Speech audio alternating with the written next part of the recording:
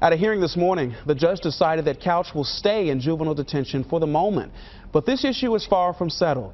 Channel 8's Carla Wade joins us live from the Tarrant County Courthouse with the latest on this story. Carla. Yeah, Marcus, our cameras were not allowed inside the courtroom during that hearing this morning, but I can tell you Ethan Couch was there. He was wearing a beige jail jumpsuit. At one point, the judge asked him if he wanted to say anything, and he declined to make a comment. That was just before the judge decided that he will remain in this juvenile detention facility for at least probably another 3 weeks. Couch will continue to be one of the oldest offenders housed inside the juvenile detention center, where the average age of most of the other teens is 16. Couch turns 19 in April.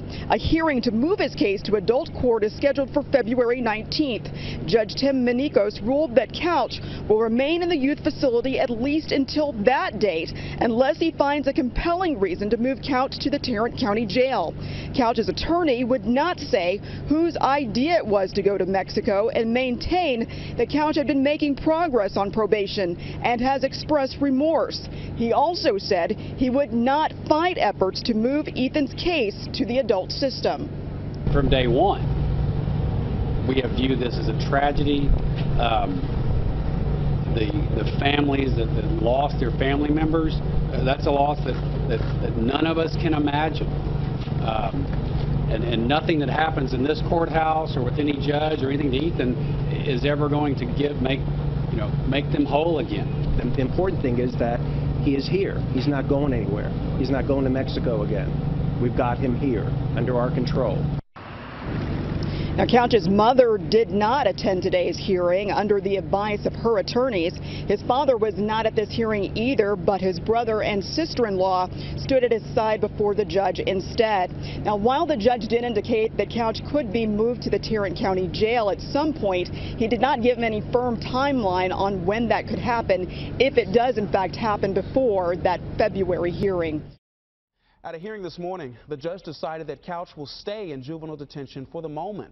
But this issue is far from settled. Channel 8's Carla Wade joins us live from the Tarrant County Courthouse with the latest on this story. Carla. Yeah, Marcus, our cameras were not allowed inside the courtroom during that hearing this morning, but I can tell you Ethan Couch was there. He was wearing a beige jail jumpsuit. At one point, the judge asked him if he wanted to say anything, and he declined to make a comment. That was just before the judge decided that he will remain in this juvenile detention facility for at least probably another 3 weeks. Couch will continue to be one of the oldest offenders housed inside the juvenile detention center, where the average age of most of the other teens is 16. Couch turns 19 in April. A hearing to move his case to adult court is scheduled for February 19th. Judge Tim Manikos ruled that Couch will remain in the youth facility at least until that date, unless he finds a compelling reason to move Couch to the Tarrant County Jail. Couch's attorney would not say whose idea it was to go to Mexico and maintain that Couch had been making progress on probation and has expressed remorse.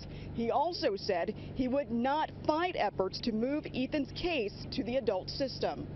From day one, we have viewed this as a tragedy. The families that lost their family members, that's a loss that none of us can imagine. And nothing that happens in this courthouse or with any judge or anything to Ethan is ever going to make them whole again.